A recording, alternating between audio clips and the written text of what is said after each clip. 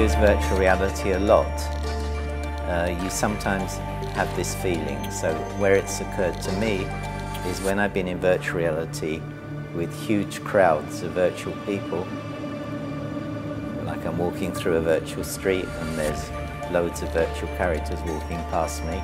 They look at me, they walk by.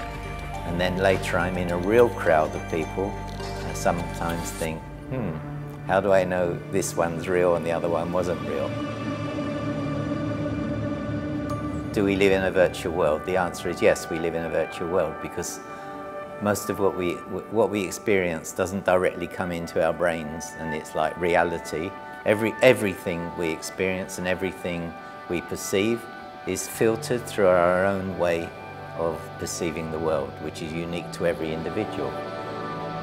It's like the virtual world is all around us. You just go on a metro, you just go on a train and you look around. Nobody is there. Everybody is on some other conversation with somebody else. There's multiple parallel worlds going on simultaneously. And it's a current in philosophy, and that actually we're living in a simulation, kind of like was portrayed in the movie The Matrix, that we're living in a simulation and it's not real. And there's even been physicists who've been looking for discontinuities in the fabric of the universe to see if it's kind of made up of essentially pixels.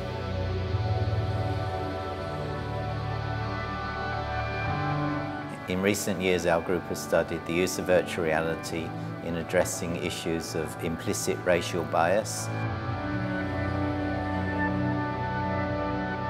in giving people the experience of how it is to be children interacting with adults, in addressing issues of cognitive performance.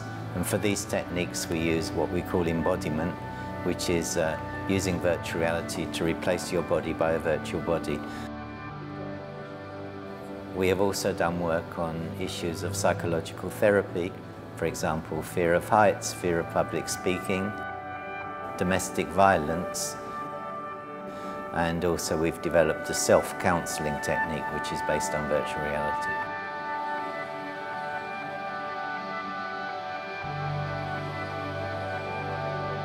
We experimented with this, where we gave people a paradigm of how the life-death experience might be. At the end they died and they went through a near-death experience with the bright lights and the tunnel and everything, and then they took off the head-mounted display, but of course they were still alive. But they were now alive in a different reality.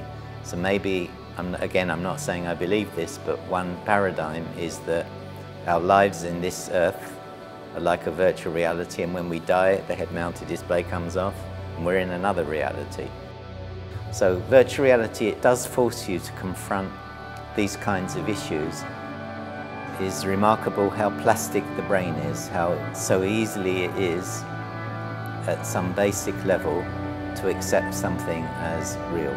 Even though, of course, you always know it's not real, because for a start, you remember putting on the head-mounted display, so you're never tricked. You always know it's not real, but nevertheless, it feels like it is. I think my lesson from virtual reality is never believe what you see and hear. Always approach it critically, because it may not be anything like how other people perceive and hear it.